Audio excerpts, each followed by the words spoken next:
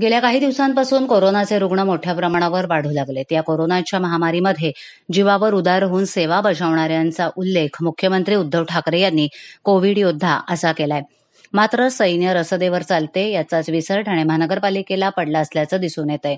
आपल्या जीवाची काळजी न करता काम करणाऱ्या डॉक्टर्ससह या आरोग्य कर्मचाऱ्यांना सुरक्षा साधनं तर दिली जात नाहीत, शिवाय त्यांचं वेतनही देण्यात आलेलं नाही. त्यामुळे आता 70% आरोग्य कर्मचारी काम बंद आंदोलनाच्या पवित्र्यात आहेत.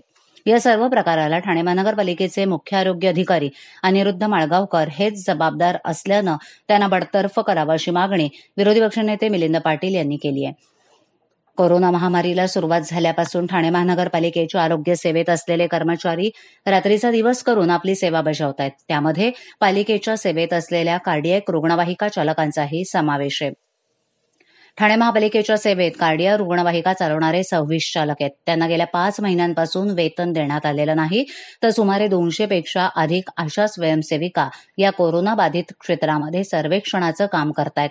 तसंच विविध आरोग्य केंद्रातील नर्स, वॉर्ड बॉय हे कोरोना रुग्णांचा शोध घेण्यासाठी सर्व्हे, स्क्रीनिंग इत्यादी कामं करतायत.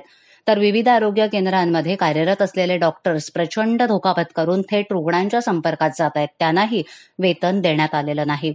उष्मा मोठ्या प्रमाणावर वाढलेला असतानाही कोणत्याही प्रकारची तक्रार न करता हे कर्मचारी आपलं कर्तव्य बजावतायत. जो भाग प्रतिबंधित केला आहे तिथेही कर्मचारी जीवावर उदार होऊन जात आहेत. त्यांना साधा N95चा मास्कही दिला जात नाहीये. साधा एक मास्क दिला जातोय.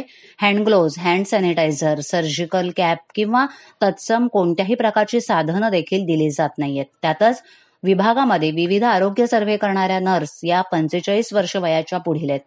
हा सर्व्हे केल्यानंतर त्या थेट आपल्या घरात जात आहेत. तर डॉक्टर्ससाठी स्वतंत्र क्वारंटाईन सेंटर आवश्यक असतानाही त्यांना ते उपलब्ध करून देण्यात आलेलं नाही. त्यामुळे त्यांच्यासह या नर्स आणि कर्मचाऱ्यांच्या कुटुंबियांच्या जीवाला धोका निर्माण झालाय.